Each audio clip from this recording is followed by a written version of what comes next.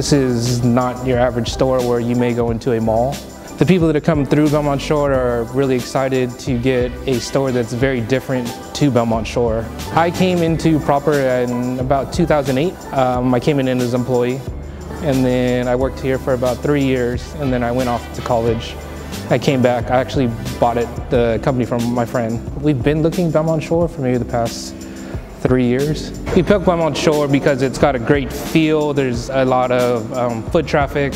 Sneaker culture in Long Beach has been around for quite a while. Long Beach is a great spot. It's in between LA, Orange County, so we get the best of both worlds that come in.